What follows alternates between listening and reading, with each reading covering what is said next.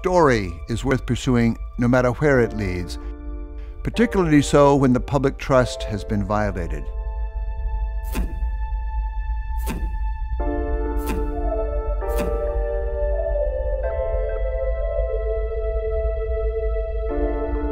Sacha Pfeiffer joined the Boston Globe as a reporter in 1995. She covered legal affairs, state courts, nonprofits, wealth, and a host of other topics. She also reported for public radio. She was the host of WBUR's All Things Considered. In 2003, she was part of the Spotlight team that revealed the Roman Catholic Church's cover-up of sex abuse by its priests. Her work helped us understand the magnitude of what had happened and the personal tragedy in the hearts of the victims.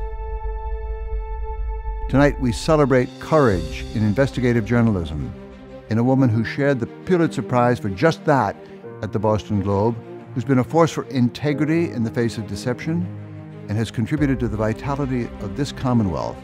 Join us in congratulating Sacha Pfeiffer, winner of this year's Massachusetts Governor's Award in the Humanities.